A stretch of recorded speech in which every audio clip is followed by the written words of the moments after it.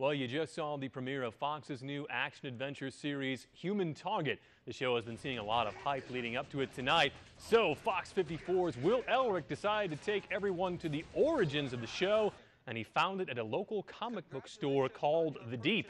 There, everyone was very excited about tonight's premiere. That's awesome. It makes us always feel good to see the things we enjoy go a little more mainstream for the public. Humantarget is a one-hour drama, a little bit of wink of humor to it. It's based on a DC comic about a character called the Humantarget who would kind of take the place of the Target. You wore a vest? Where's my vest? I'm your vest. I like Mark Valley. He's been pretty funny in some other stuff. I'm very excited. I can't wait for it to come out. It's one of the shows that we've been anticipating this year. With the show coming out, have you seen much interest in the comic? Fox didn't really publicize that it was a comic book, so it's been pretty much us increasing the demand by saying, hey, read this before the series comes out. The Humantarget is not what most people think comic book characters are. When people find out that it's based on a comic book, we'll realize that not all comic books are just superheroes.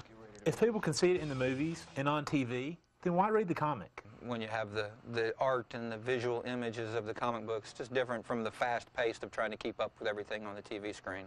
How is the comic book industry doing? The comic book industry is doing wonderful with the movies that have been coming out based on comic books, and they're making a lot of effort to get kids' books back out again.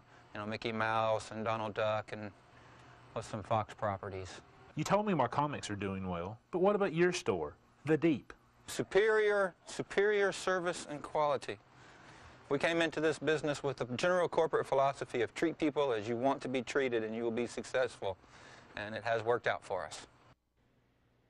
And The Deep also carries comics of some of your favorite Fox shows such as The Simpsons, 24, Fringe, and Family Guy.